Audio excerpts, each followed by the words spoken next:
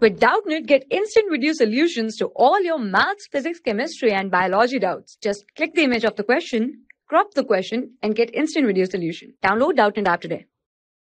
Hello guys, so our today's question is, a cart loaded with sand moving with velocity v, sand is falling through the hole as shown in figure, then after falling on the ground, sand is moving with cart, moving in opposite direction with speed v, stationary on the ground, moving with speed v1. Now see guys, in this question we have been given a cart which is loaded with sand and it is moving with speed v1 in this direction, that is right direction. And we have to tell what is the velocity or what is the condition of the sand after falling on the ground.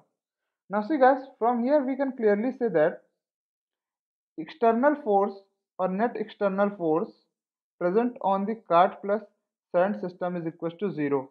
So since F net external is equal to 0, we can say that momentum is conserved in this case. Momentum will be conserved.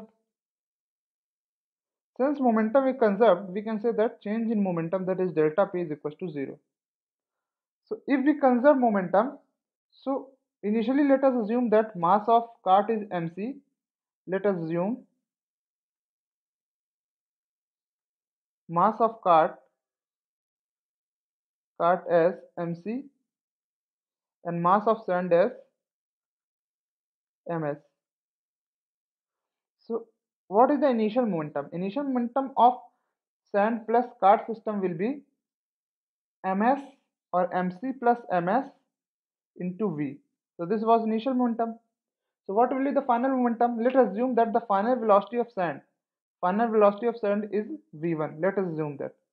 So the final momentum of the system will be mass of sand into v1, that is momentum of sand, plus mass of cart into v, because the cart is still moving with the same speed. Now after solving, this comes out to be mc into v plus mass of sand into v is equal to mass of sand into v1 plus mc into v. So this mcv and mc will cancel, and here ms and ms will again cancel, and this comes out to be v1 is equal to v.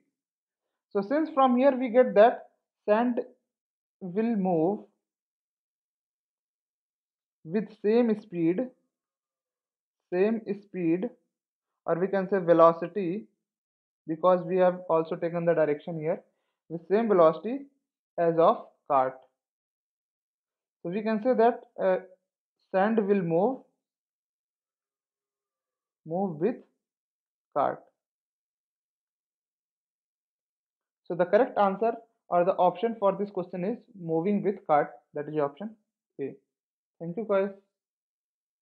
For class 6 to 12, IIT JEE and NEET level. Trusted by more than 5 crore students. Download Doubtnut app today.